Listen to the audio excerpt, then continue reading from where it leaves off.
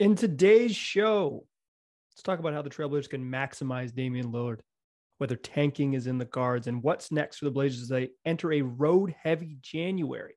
Welcome to Locked On Blazers. Let's get into it.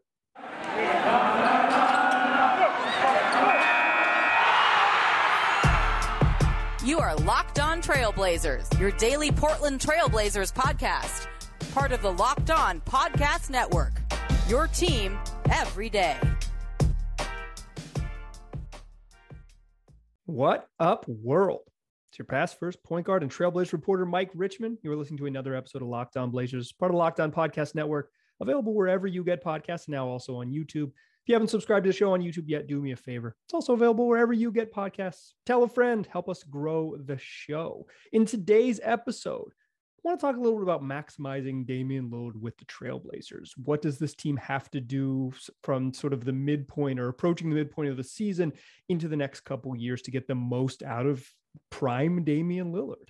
And then I want to talk about the road heavy January ahead. The Blazers played a basketball game on Friday. They lost, very shorthanded loss to the Lakers. Happy birthday, LeBron James or whatever. But instead of spending time on another blowout loss with a shorthanded team and all those frustrations, let's zoom out a bunch in this episode. I want to talk sort of about the present and the future of the Blazers through the lens of their best player, because like so many teams in the league, their best players sort of defines the direction that they're going to go in. And then we'll close the show.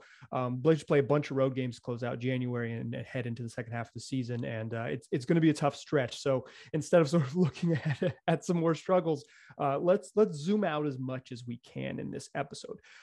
First, Friday show, Jason Quick joined the program. We talked sort of about, state of the Blazers and Damian Lillard's frustrations with like Quick specifically. But in that show, Jason said that he, some of the frustrations are built around Jason's idea. And he said it here. And frankly, I don't think it's that offensive, but like that the Blazers should consider trading Damian Lillard. Not like they should trade him, that like this team is in a space where everything should be on the table, including trading their franchise cornerstone. Instead of sort of relitigating whether that's offensive or not, I don't find that opinion to be particularly offensive, but instead of sort of relitigating that debate, I want to correct one thing that I didn't push back on and should have in that episode. Quick likened it to the DeMar DeRozan situation with the Toronto Raptors, in which the Raptors, had this pretty good team and they needed, had a chance to take a risk, and they traded away DeMar DeRozan and got Kawhi Leonard and made a championship run. And that is in spirit what DeMar DeRozan meant to the Raptors. He's like the third greatest Raptor of all time or something. No worse than fourth, right? And for my money, third. For what he meant to the Raptors, it's more maybe akin to Dame, or more like sort of spiritually connected to the Damian Lillard situation in Portland, but it's much, much more similar, in my opinion, to when the Oklahoma City Thunder traded Paul George, because when you traded DeMar DeRozan for Kawhi Leonard, you were taking one last shot at a championship. If the Blazers were to trade Damian Lillard, they would be signaling a rebuild. It is much more Paul George, where you're trading for a bunch of picks and hoping that Shai Gilgeous-Alexander pops and turns into a star. Like, that's the package you're trading for. And I didn't push back on that against Quick. At the time, I was kind of like, yeah, okay. But that's my bad. That was something that in the moment I wasn't totally on board with, but I did not do a bad job. I did not do my job as host of saying, hold on, let's put this in context. Now I've had a couple days and a cross-country flight to sort of think about that. And I think the context here is sort of like trading Dame would signal a rebuild, would signal this massive rebuild, a massive, 4 or 5 year start over period.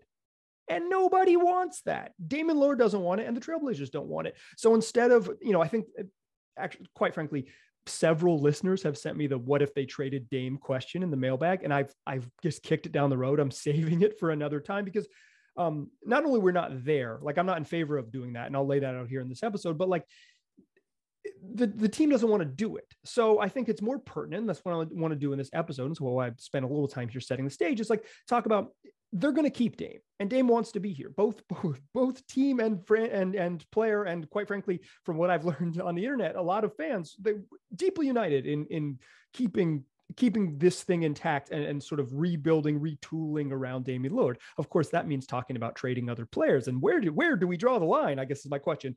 But Nobody wants to trade Dame at this juncture. Dame doesn't want to be traded. The team doesn't want to trade him. So the question then becomes, how do you maximize Damian Lillard? How do you get the best out of what you have? And Dame has been hurt this year, and he has not been one of the 10 best players in the league. But I am under the impression that if he were to get healthy, and that could happen, next season, that he could still be one of the very, very good players in the league and give you a puncher's chance for the next 2 to 3 seasons. So the question then becomes, what do you do for the next 2 or 3 seasons to get there?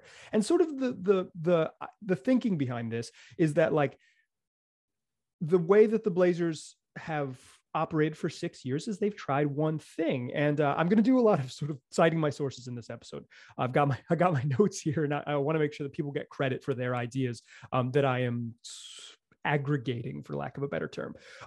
Tom Ziller, who writes the basketball newsletter, Good Morning, It's Basketball, fantastic, strong recommend. Ziller is just a wonderful voice and will make you smarter and more thoughtful about the game in the way that so few do, and he's been doing it for such a long time that it's truly a wonderful newsletter. Good Morning, It's Basketball, available on Substack. But what Ziller wrote is that the Blazers really haven't tried anything else. They've tried this: pair Dame and CJ and fix around the edges, and that hasn't worked. And I think we're at a point where we realize that sort of that experiment has kind of run its course. So then the question isn't like, what can you get from Dame and CJ? You trade for Norm, you trade for Larry Nance, you trade for Robert Covington, you make the use of Nurkic trade to kind of get the anchor. Like, they've built the tweaks around the edges experiment for 4 or 5 seasons. It's time to move beyond that. But I don't think the whole thesis of this, the whole point of this episode is not to move beyond without Dame. It's to say, like, Dame's here. The most important thing that you have when you're building a really good basketball team is one of the top players in the league. Like, top end talent really matters. The Blazers have that. How do they maximize that? So in sort of using Ziller's idea that, like, try anything else. You tried LaMarcus and Dame, pretty darn good. You tried Dame and CJ, pretty darn good. But they really haven't given it like another thing. What do those other things look like? And for the next 2 to 3 seasons, how can the Blazers maximize the Damian Lillard at the peak of his powers, or at least darn close to the peak of his powers? And whatever darn close is, for my money, over the next, like I said, 2 to 3 years, you have one of the truly great players in the league. That's step one to building a team that can compete and be competitive every night. Then you move forward from there. So let's talk about the second segment, what those next steps mean, recognizing the Blazers' challenges, putting it in context, all of those things. How do you maximize this team with Damian Lillard on the roster? That's what we'll do in the second segment. But first, I want to tell you all about Built Bar. It's a new year. It's the same old Built Bars. Whether your resolution is to eat more delicious protein bars or something more elaborate, the place you want to go is to Built.com. Listen, Built Bars, they taste great and they're good for you. Most Built Bars, 130 calories, 4 grams of sugar, 4 grams of net carbs. Pretty simple, 17 grams of protein packed in there. That's your typical Built Bar. Coming in a whole bunch of delicious flavors like mint brownie, salted caramel, cookies and cream, peanut butter brownie, my personal favorite, or raspberry if you're into the more fruity types. They're covered in 100% chocolate. They got something for everybody's palate. So start off the new year right by eating delicious protein bars. Go to Built.com. Use the promo code LOCKED15. You get 15% off your order. That is promo code LOCKED15 for 15% off at Built.com. All right. So we're talking Damian Lillard, how the Blazers can maximize this window. I said I was going to cite my sources a lot here. I'm going to cite Danny Meringue here, who came up with this idea on Twitter, host of the Jack Ramsey's podcast. It might just be Jack Ramsey's. I'm always bad with this. Do we need an article, the Jack Ramsey's podcast, or is it just Jack Ramsey's, or is it Jack Ramsey's podcast? I don't know. Anyways, Danny Meringue has pointed out several times over through many tweets, I'm citing his tweets here, that the Blazers sort of, if you're building a roster around Dame, the things that you need are length and athleticism. Like, those are the key traits to sort of complement Dame. You're going to want shooting in there too, for sure. But the length and the athleticism are what's valuable. And the Blazers just haven't done that very often. They don't have that sort of big vertical spacer at center to kind of, be a lob threat and create like real downhill, scare people moving downhill towards the rim, because you can just like throw it up and go get it to some extent. They don't have great athletes on the perimeter. Robert Covington is slow. Larry Nance is like athletic for his size, size, but you wouldn't describe him as a freak athlete at this point in his career. Norman Powell, strong and fast and quick, but again, not like sort of in that echelon of crazy athletes. The only person who's like in the sort of upper echelon of athletes is Nasir Little, and he isn't as skilled as those other guys. So it's hard to it's hard to build a Damon Nas super team just yet. But using those parameters that Danny's laid out for us is that you sort of need that length and athleticism. You kind of start thinking about how to maximize Dame's window. But I think there's some obvious caveats here. Like, how do you maximize what you get out of Dame?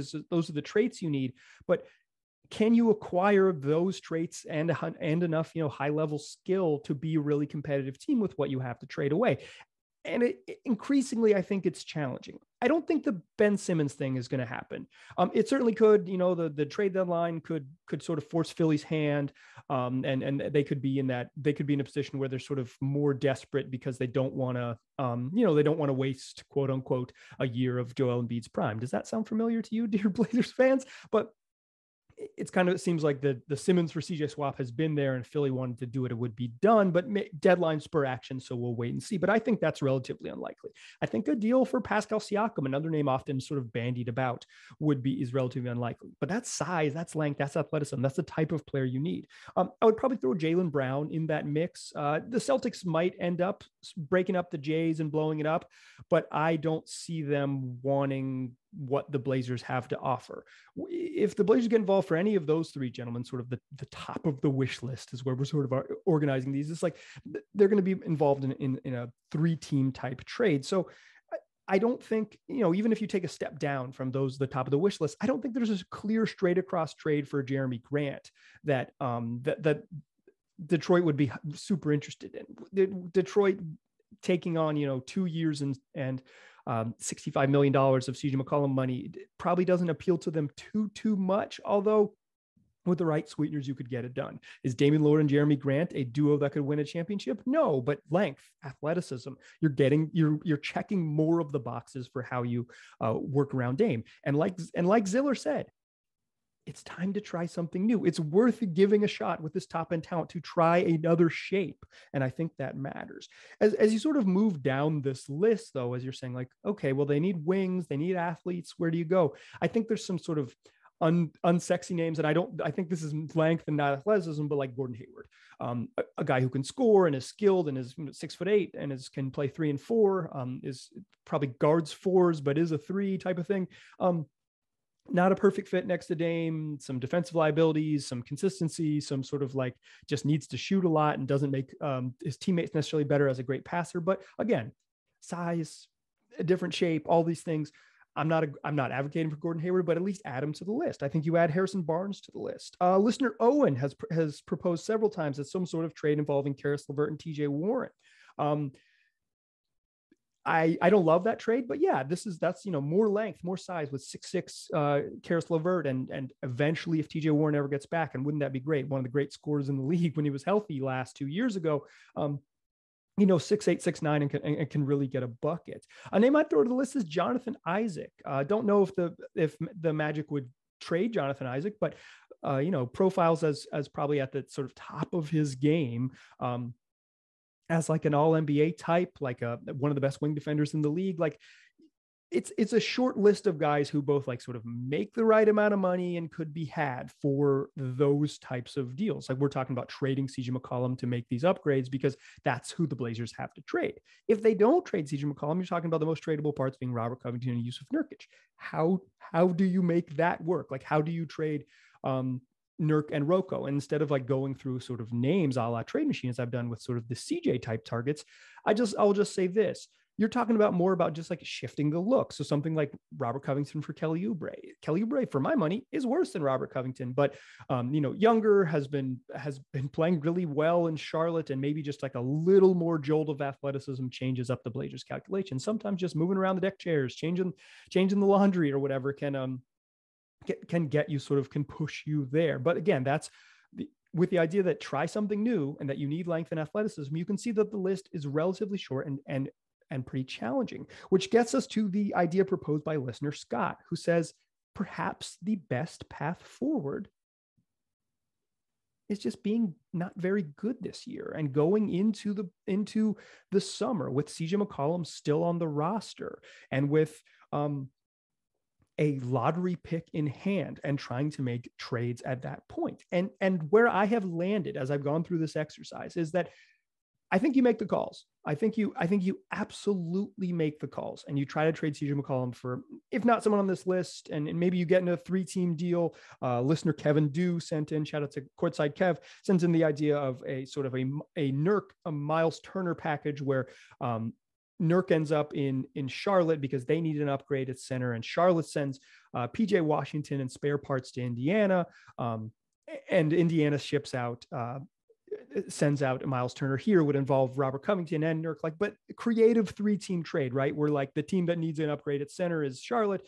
Indiana doesn't need a center. Like we're talking, this is the creativity. So I think that's kind of the ballpark you're in for if you're going to do like a Nurk and Rocco type of swap. That's the direction you're going to be in, because straight across for either of those two gentlemen isn't going to be super, super easy. But I think you can get creative, like I said. But I think listener Scott's idea that maybe, and I'm starting to lean here, is that maybe just like this, the Blazers aren't very good. And instead of chasing this season and going all in to, make these trades and do these things, or even just going all in period to, be a playoff team and get into the play-in tournament and finish 8th and get, rocked out of the playoffs by the Jazz or whatever it might be, or the Warriors, that maybe you're better off heading into the summer with CJ McCollum still on the roster and a lottery pick. And maybe that's when you can get your most value for CJ McCollum.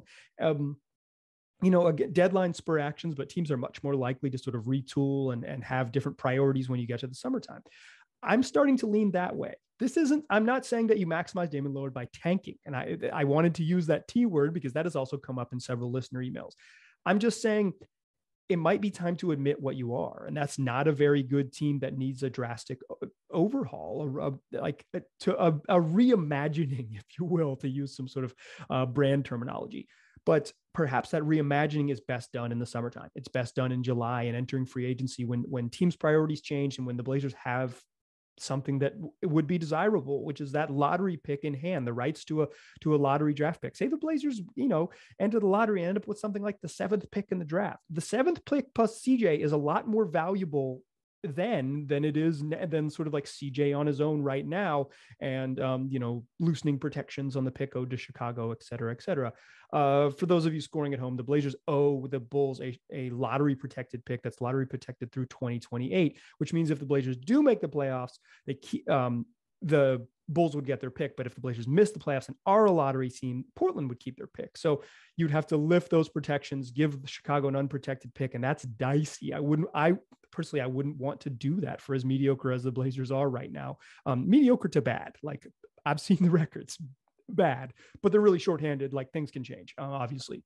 So I think where we've landed using the idea that Tom Ziller offered us and the sort of the physical parameters that Danny Morang offered us and the ideas from Owen and Scott and Courtside Kev is like the Blazers should look to make the way to maximize Damian Lillard is with length and athleticism. The way to do that is to maybe take some sort of talent step back, which is like Karis LeVert, Gordon Hayward, Harrison Barnes, right? Like where you're getting a worse player in return, but a different shape. I think that's how to maximize Dame because size and length is going to be what you'd rather have next to Damian Lillard. You've got Norman Powell on the roster for a while. You can bring back Anthony Simons. Like if you need other guards, that's the thing you have more of. So the way to maximize Dame, but also might be to admit that this season, as listener Scott pointed out, is a lost season and go into the summer, don't tank, but just keep losing because you're no good. You don't have to shut guys down, but just let the momentum be what it be. If you believe in that, like let the sort of season run its course, be a bad team, keep your draft pick, keep CJ McCollum and try again in July. The way to sort of the path forward for the Blazers is not necessarily to tear it all down now is what I'm trying to get to, is like that, explore the market, find your length, find your athleticism. If that doesn't come, you do not have to just make trades to make trades. You can wait until the summertime to do it. You maximize Dame by adding length, adding shooting and and just moving forward with vets that can help. I don't think you load up on draft picks. Like if you're trying to maximize the next 2 or 3 years, you want adults who can win in the league. And you might want adults that on paper look a little bit worse, but having more dudes who are 6'8" next to Damian Lillard gets you there. Here's where I've landed on sort of what I would try to craft if I were the Blazers is a new age version of the 2012 Chicago Bulls with Damian Lillard as Derrick Rose. Try to build an elite defensive team as best you can. Not easier said than done. Like I went through sort of a trade machine journey, and I didn't exactly build myself like a elite defensive team. I think you can make little upgrades, but it's hard to know. But an elite defensive team where maybe you lose some of your firepower and say, we'll let sort of Dame plus a little bit of modern 2021 version of the Bulls shooting is like, we'll get you there. I think that's the path forward is a really a team that is above average in defense and relies on Dame more on offense, as opposed to a team that's elite on offense and kind of still can't figure it out on defense as they've built now. The roster looks more like that. It's just, how do you get there? And my sort of thinking is, do your best to get there at the trade deadline in February. It's February 10th. If you can't get there, you probably have to trade Rocco and Yusuf Nurkic by February 10th to sort of follow my path, right? If you trade them, you get whatever you can get in return, and you keep them moving. But you do not have to trade CJ McCollum then. You can go into the summer and there's perhaps more value in trading CJ McCollum once you get to draft day. But just think that the reasoning has to be like, getting the most out of Dame needs better defenders, more size, more athleticism. I really think, some sort of vertical spacing and more size on the wings, that alone could help Dame. And I think he can be an offensive force in and of himself. You add him and Norm on the court, you're going to be a decent offensive team.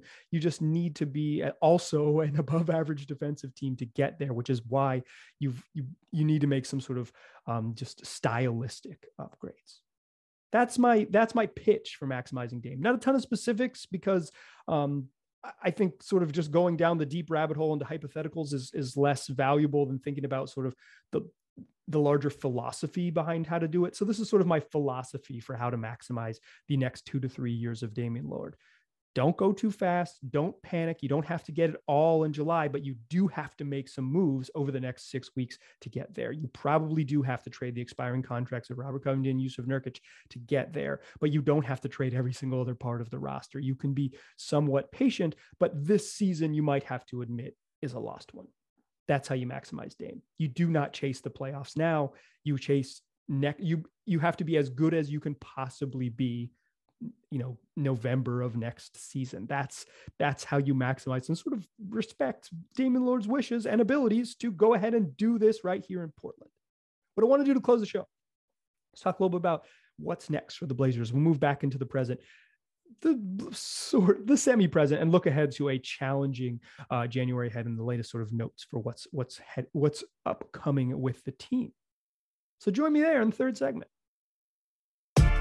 Still a pass first point guard. Still Mike Richmond. Still listen to Locked On Blazers. We talked about how to maximize Dame.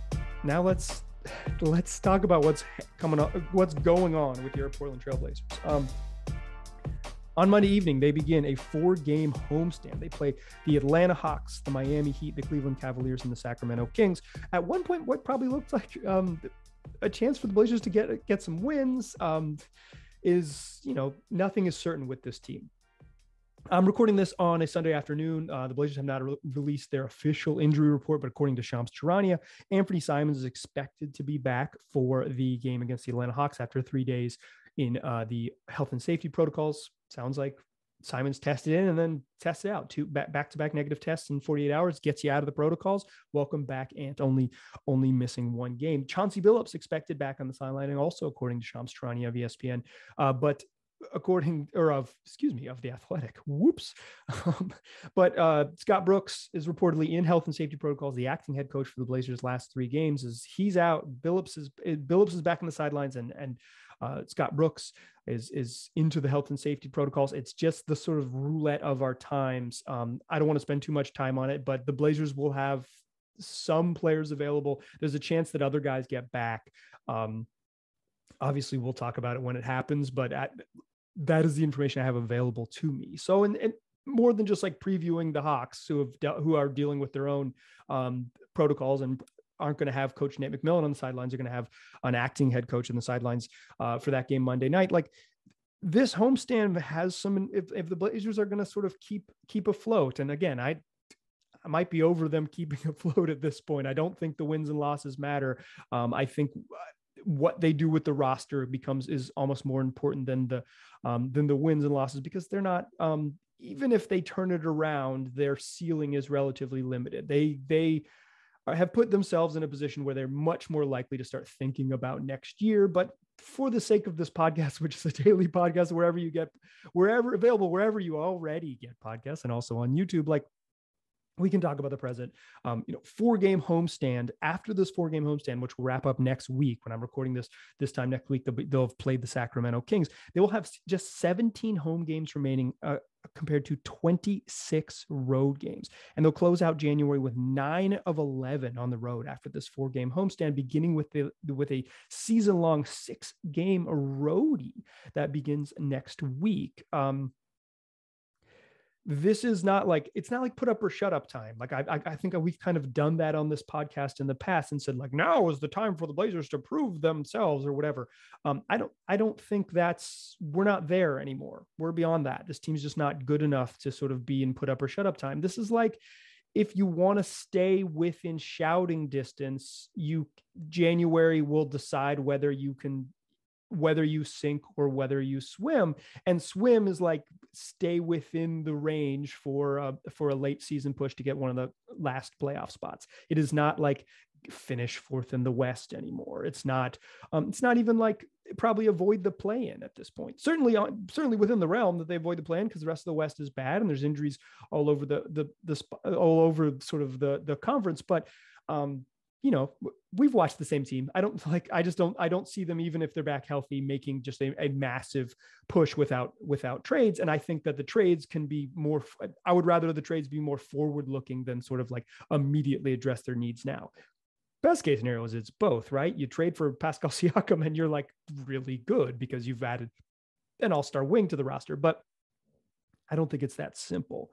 So instead of saying like this 4-game, the Blazers have to go at least 2-2 in this 4-game homestand to give themselves a chance, I think the reality is more like,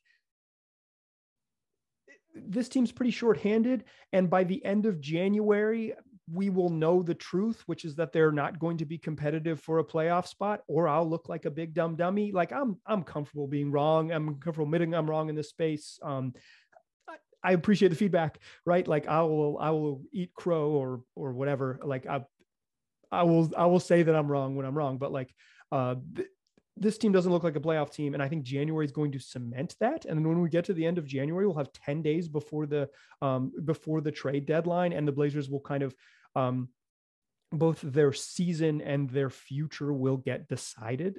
They're not going to trade Damian Lillard. He's still part of the future. That's why we spent the first part of the show talking about maximizing what you can get from Dame. But as we continue to sort of zoom out, and I've moved the lens from like a 2-3 year window where it's like, add some length, add some look around the league for some sort of tradable type wings, the Karis LeVerts, Harrison Barnes, Gordon Haywards, Kelly Oubre's, and my dream world, Jonathan Isaacs. Like, look for those as opposed to that. But like, just look at January, look at it, bring the lens in a little bit, look at January. Like, 9 of 11, they've been a terrible road team and just a bad team in general. 9 of 11 on the road to close January. And these 4 games that they have at home, depending on the availability of guys for Miami and Cleveland, like, looking like 1-3 to wrap up this homestand.